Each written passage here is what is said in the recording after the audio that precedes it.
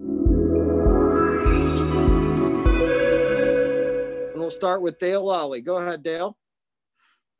Hey, JuJu, can you guys look at this as kind of a silver lining situation, that there was still the chance that you may not have had Deontay back last week, and now obviously he's cleared concussion protocol, so he won't miss the game?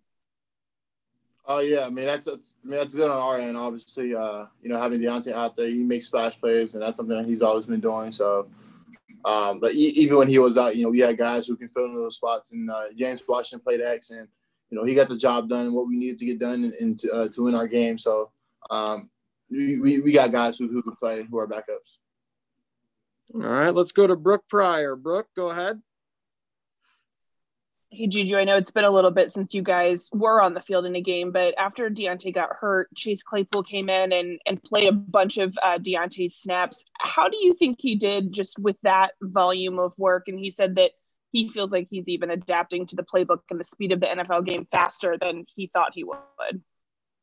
Yeah, I mean, he adapted, very well. I mean, it's nothing too crazy. I think, honestly, what he's doing is nothing that we haven't seen before.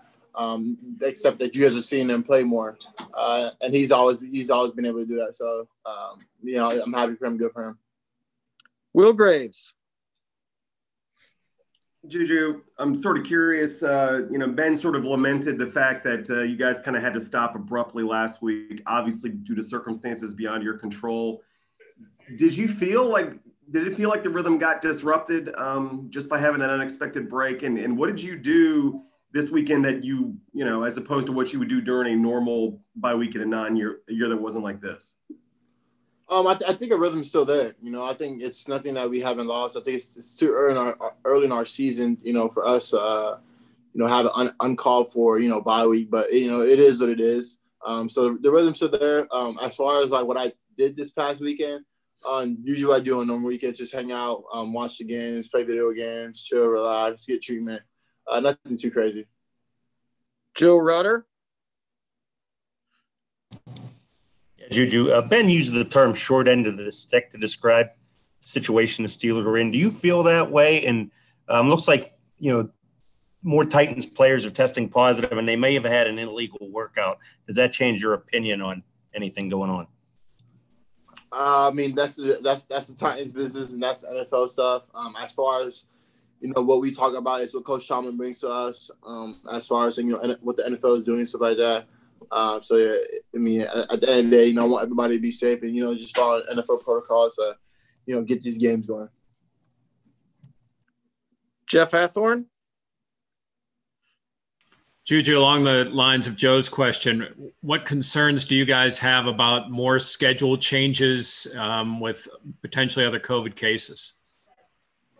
I mean, my concern is more so, having games pushed back into like February, March, and, going into spring. That's something that, ideally for us, whatever we may do. I mean, people talked about having a bubble or starting a bubble for all 32 teams, but pretty much as of right now, ideally is that, I don't want to push these games back to what it is. But I mean, if that's something that we have to do, we have to do. But I think that the less, conflict we have, I mean, the easier the season will be. Chris Adamski.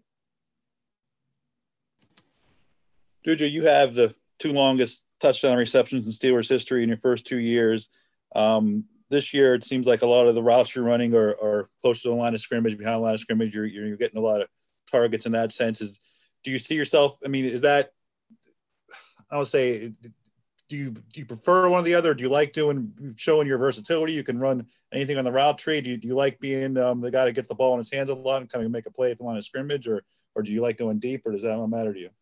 I mean, all that doesn't matter to me. Playing inside, outside, whatever the Steelers want to play me at, where they need help at. Just making plays when plays need to be made. In crucial times like third down, fourth down, 2-point conversion.